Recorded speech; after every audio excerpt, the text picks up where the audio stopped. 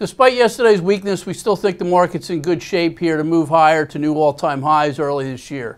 Hi, I'm Mark Arbiter, and this is S&P's Chart Room.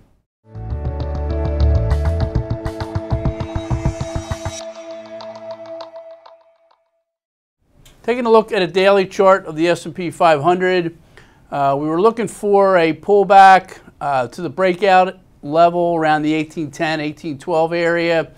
We got very close to that yesterday on an intraday basis. There's three pieces of support right in this 1810-ish area. We had the breakout level, which is chart support.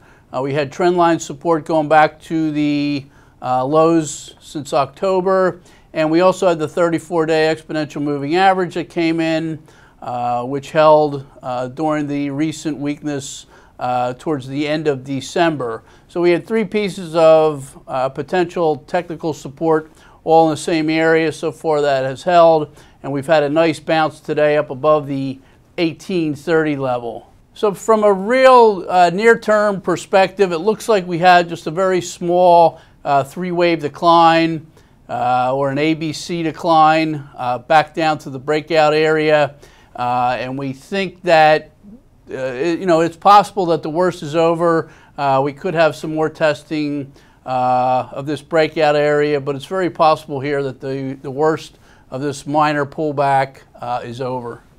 When we look at an intermediate term picture, the price action remains bullish in our view, but we want to take a look at some of the breadth indicators and see if they're confirming the recent move to all-time highs. If we just take a simple look at the NYSE AD line, we recently hit all-time highs, which confirms the move in prices to a new high. Basically, the AD line is just the advances minus declines on a cumulative basis. And as we've noted over the past couple months, the AD line generally will peak before prices as fewer and fewer stocks participate to the upside. Generally, there's a couple month or more lead time that we get from the AD line before we get a peak in prices. So this suggests that we have not seen the high in price yet for the S&P 500. And then if we take an AD line of the up minus down volume on the NYSE, it's another AD line just using volume. We also see a very similar picture. We had a recent high here in this AD line of volume, which is very bullish.